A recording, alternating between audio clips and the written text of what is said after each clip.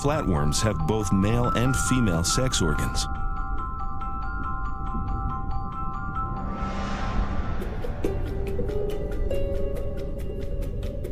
But when it comes time to make little flatworms, they have to decide who plays which role. And that they fight over.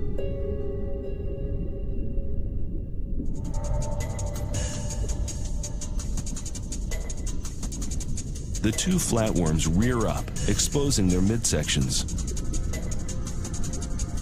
Those jutting white nibs aren't weapons, at least not intentional ones.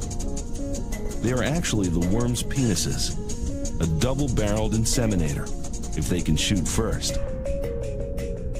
Flatworm sex consists of the two attempting to stab their lover with their pointed pair and inseminate each other, an act delicately referred to as penis fencing.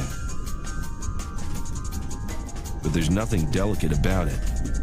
Flatworms have been known to gouge holes in each other in battles lasting up to an hour.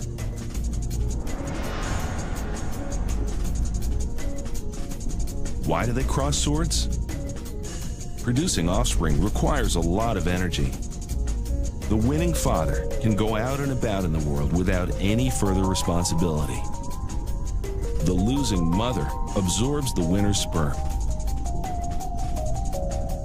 It must now work longer and harder to find food and stay alive. The father floats merrily along. The mother crawls along looking for a meal, already the responsible one.